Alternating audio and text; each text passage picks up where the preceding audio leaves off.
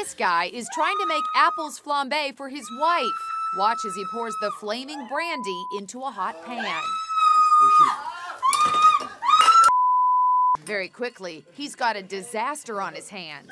Nutley, New Jersey Fire Captain David Hamilton says you should never, ever transfer flaming alcohol from one pan to another. When you go to pour that, the flame is still going to want to come up. So as he's pouring, the flame is still coming out of the pan and going up, even though the liquid's pouring down. YouTube is loaded with other frightening videos of kitchen cooking catastrophes. Holy Cooking with oil can lead to grease fires, which are particularly dangerous. Can you believe this sudden burst of flames is the result of water being thrown on a grease fire? We're cooking and grease catches fire like this. What do we do? Worst thing you could do, throw water on it. Here, throw the water on it, watch what happens. Okay.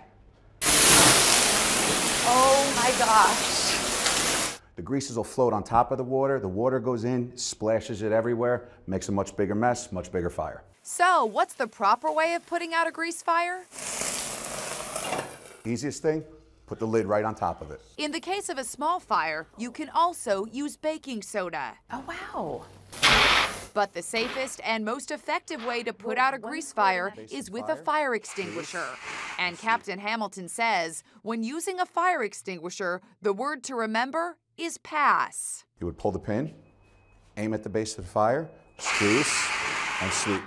Whatever you do, remember, when it comes to grease fires, water is definitely not the way to go. Oh my gosh.